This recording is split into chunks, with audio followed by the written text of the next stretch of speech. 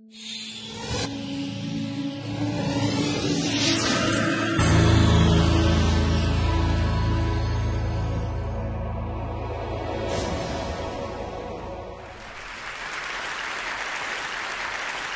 good morning, ladies and gentlemen. My name is Art Benjamin, and I am a mathemagician. What that means is I combine my loves of math and magic to do something I call mathemagics. But before I get started, I have a quick question for the audience. By any chance, did anyone happen to bring with them this morning a calculator? Seriously, if you have a calculator with you, raise your hand. Raise your hand. Was your hand go up? Now bring it out. Bring it out. Anybody else? I see one way in the back. You, sir. That's 3. And anybody on this side here? Okay, you over there on the aisle. Would the 4 of you with calculators please bring out your calculators, then join me up on stage, and let's give these volunteers a nice round of applause. That's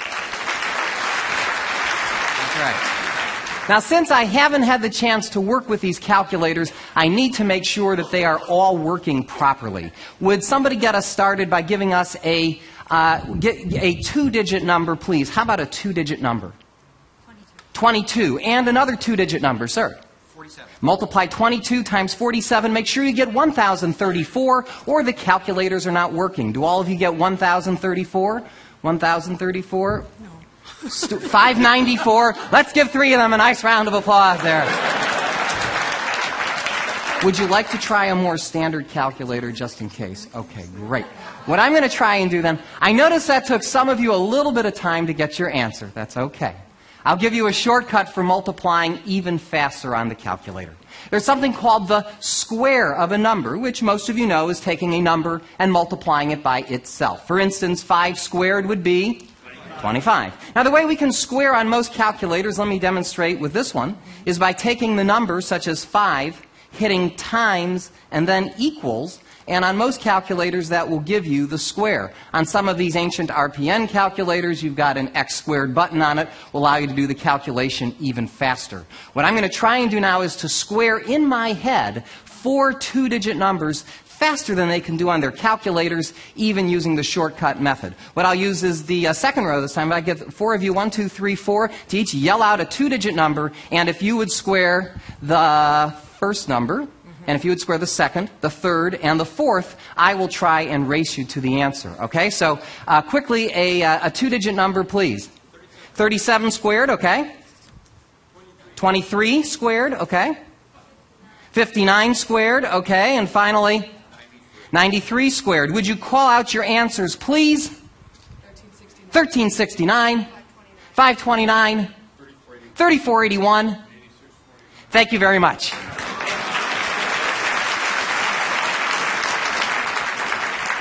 Let me try to take this one step further. I'm going to try to square some 3-digit numbers this time. I won't even write these down. I'll just call them out as they're called out to me. Anyone I point to call out a 3-digit number. Anyone on our panel verify the answer. Just give some indication if it's right. A 3-digit number, sir, yes? 987. 987 squared is 974,169. Yes? Good. Another 3-digit. Another 3-digit number, sir. 457 squared is 205,849. 205849. Yes? Okay, another 3-digit number, sir. 321 is 103,041. 103041. Yes? One more 3-digit number, please.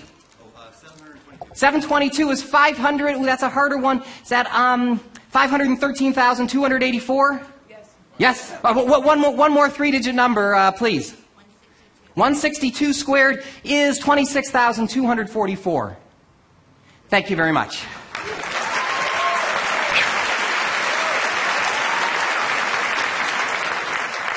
Let me try to take this one step further.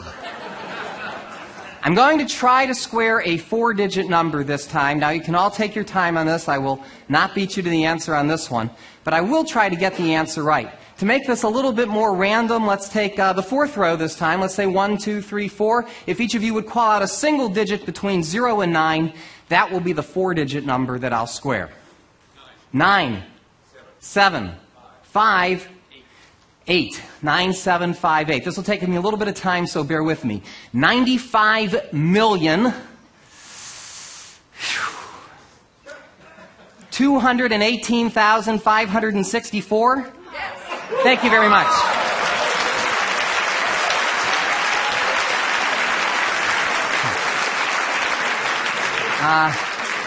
Now, I would attempt to square a 5-digit number, and I can, but unfortunately, most calculators cannot. 8-digit capacity, don't you hate that? So since we've reached the limits of our calculators, what's that? Does yours go? Does yours go higher? Yours does? I'll talk to you later. In the meanwhile, let me conclude the first part of my show by doing something a little trickier. Let's take the largest number on the board here, 8649. Would you each enter that on your calculator? And instead of squaring it this time, I want you to take that number and multiply it by any 3-digit number that you want. But don't tell me what you're multiplying by. Just multiply it by any random 3-digit number. So you should have as an answer either a 6-digit or probably a 7-digit number. How many digits do you have? 6 or 7? 7, and yours? 7? 7? And uncertain. 7. Is there any possible way that I could know what 7-digit numbers you have? Say no. Good. Then I shall attempt the impossible, or at least the improbable. What I'd like each of you to do is to call out for me any 6 of your 7 digits, any 6 of them, in any order you'd like. 1 digit at a time, I shall try and determine the digit you've left out. So starting with your 7-digit number, Sonny, call out any 6 of them, please. 197040. Did you leave out the number 6? Good. Okay, that's 1. You have a 7-digit number, call out any 6 of them, please. I think I only heard 5 numbers. 44875. Did you leave out the number 6? Same as she did. Okay. You've got a 7-digit number. Call out any 6 of them loud and clear. 079044. I think you left out the number 3. That's 3. The odds of me getting all 4 of these right by random guessing would be 1 in 10,000. 10 to the 4th power. Okay. Any 6 of them. Really scramble them up this time, please. You leave out the number 7. And let's give all 4 of these people a nice round of applause. Thank you very much. Thank you. Thank you. For my next number, while I mentally recharge my batteries, I have one more question for the audience. By any chance, does anybody here happen to know the day of the week that they were born on? If you think you know your birthday, raise your hand. Let's see, let's start with the gentleman first. Okay, sir, what year was it, first of all? That's why I start with the gentleman first. What year? 1953, and the month? November what? 23rd. Was that a Monday? Yes, good. Somebody else. Who else would like to say? I don't have to see any women's hands. Okay, so how about you? What year? 1949, and the month? October what? 5th, was that a Wednesday? Yes, I'll go way to the back right now. How about you? Yell it out. What year? 1959, okay, and the month? February what? 6th, was that a Friday? Good. How about the person behind her? What year was it? 1947. 1947, and the month? May. May what? 7th. 7th, would that be a Wednesday? Yes. Thank you very much.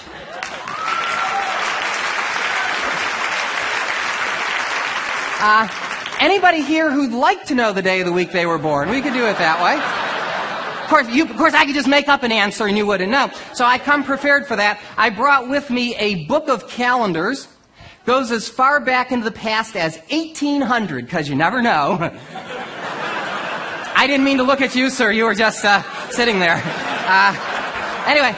Chris, you can help me out here if you wouldn't mind. This is the book of calendars, and I'll ask, who was it that wanted to know their birthday? You, sir? Okay. What year was it, first of all? 1966. 66. Turn to the calendar with 1966. And what month? April. April what? 17th. 17th. I believe that was a Sunday. Can you confirm, Chris? Yeah. Yeah, okay. I'll tell you what, Chris, as long as you have that book in front of you, do me a favor, turn to a year outside of the 1900s, either in the 1800s or way into the 2000s. That'll be a much greater challenge for me. What year, Chris, would you like? 1824. 1824. Okay, and what month? June. June what? 6th. 6th. Was that a Sunday? It was. And it was cloudy. Good. Thank you very much.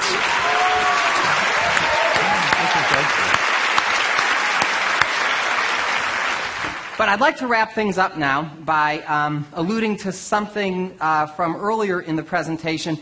There was a gentleman up here who had a 10-digit calculator. Where is he? Would you stand up? 10-digit guy? Okay, well, stand up for me just for a second so I can see where you are. Okay. Oh, okay. You have a 10-digit calculator, sir, as well? Okay. What I'm going to try and do is to square in my head a 5-digit number requiring a 10-digit calculator. But to make my job more interesting for you as well as for me, I'm going to do this problem thinking out loud. So you can actually honestly hear what's going on in my mind while I do a calculation of this size. Now, I have to apologize to our magician friend, Leonard Green. I know as a magician we're not supposed to reveal our secrets, but I'm not too afraid that people are going to start doing my show next week, so I think we're okay. So, let's see. Let's take a different row of people. Starting with you, I'll get 5 digits. 1, 2, 3, 4. Oh, I did this row already. Let's do the row before you. Starting with you, sir. 1, 2, 3, 4, 5. Call out a single digit. That will be the 5-digit number that I will try to square. Go ahead. 5, 7, 6, 8, 3. 57,683 squared. Yuck. Let me explain to you how I'm going to attempt this problem. I'm going to break the problem down into 3 parts. I'll do 57,000 squared plus 683 squared plus 57,000 times 683 times 2. Add all those numbers together and with any luck arrive at the answer. Now let me recap. Thank you. While I explain something else. I know, that you can use, right? Forget everything else. While I do these calculations, you might hear certain words, as opposed to numbers, creep into the calculation. Let me explain what that is. This is a phonetic code, a mnemonic device that I use that allows me to convert numbers into words. I store them as words and later on retrieve them as numbers. I know it sounds complicated. It's not. I just don't want you to think you're seeing something out of Rain Man here. There's definitely a method to my madness. Definitely. Sorry. If you want to talk to me about ADHD afterwards, you can talk to me. All right. By the way, one last instruction. For my judges with the calculators, okay, you know who you are. There is at least a 50% chance that I will make a mistake here. If I do, don't tell me what the mistake is. Just say you're close or something like that, and I'll try and figure out the answer, which could be pretty entertaining in itself. If, however, I am right, whatever you do, don't keep it to yourself, okay? Make sure everybody knows that I got the answer right, because this is my big finish, okay?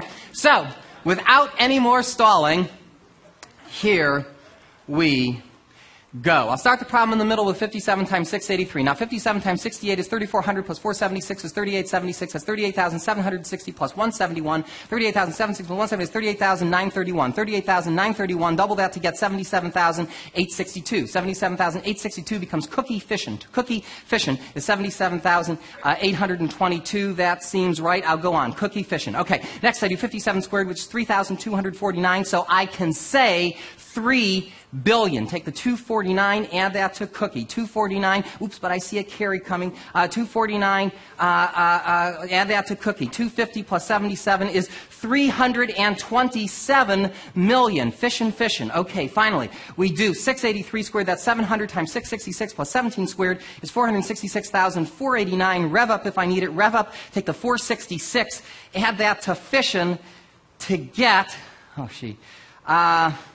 328,489? Good. Thank you very much. I hope you enjoyed Mathemagics. Thank you.